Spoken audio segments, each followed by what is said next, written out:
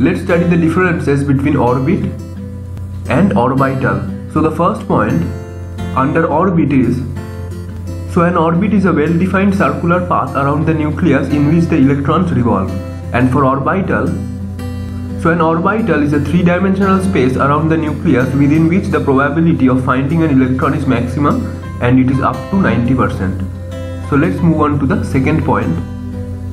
So an orbit represents the planar motion of electrons around the nucleus.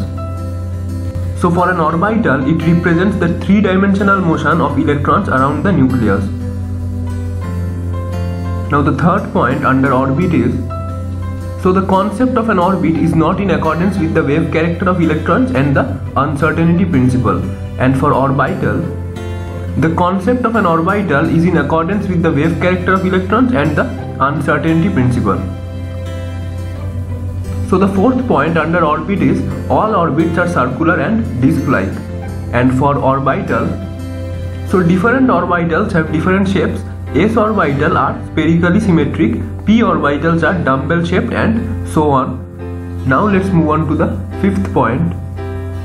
So orbits do not have any directional characteristics, but all orbitals except S has directional characteristics. Except the S orbital, all other orbitals have directional characteristics.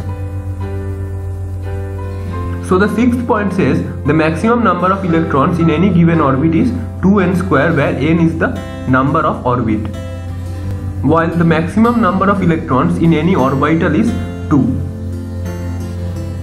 So this is the pictorial representation of an orbit. It is also known as Bohr's orbit. Now the orbits are represented as K, L, M, N and so on, and this is the nucleus.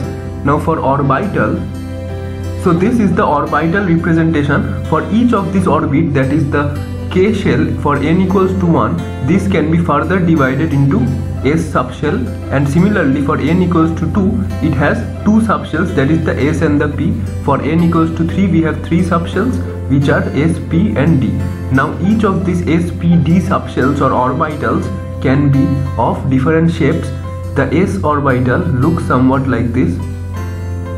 So as you can see, S orbital is spherically symmetric, as I mentioned above.